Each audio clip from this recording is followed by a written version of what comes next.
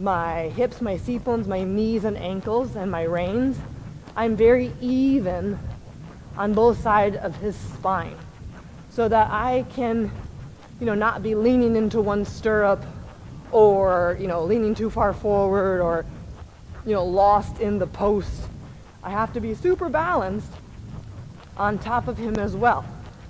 And then it's really important that, again, this idea that he doesn't do this with his neck, right? He doesn't overbend too much to the inside.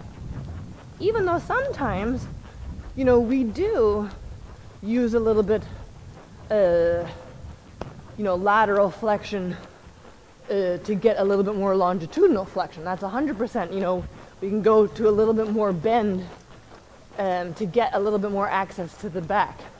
But, when we get to this place of super just, I don't want to say just a neutral warm-up, right? But just a super normal warm-up, right? Like in Gideon's, good boy.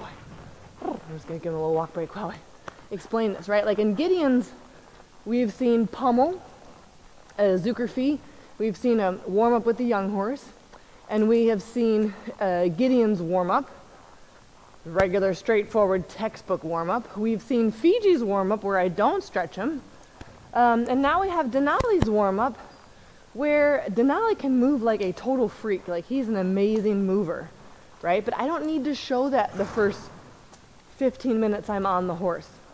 What's important for Denali, he tends to be a little bit running and very strong and very forward and fairly stiff. And so, in order to, kind of save, quote unquote, stave Denali's legs, I need to make sure he treads on the ground with the lightest joints as possible.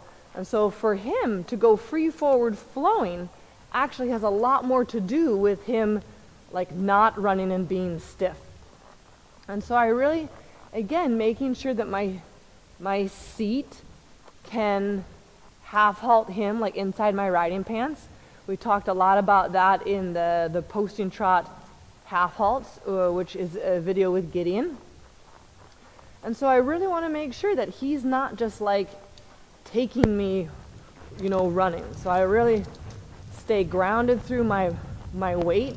And again, this idea that I'm even through both reins, still fairly soft, right?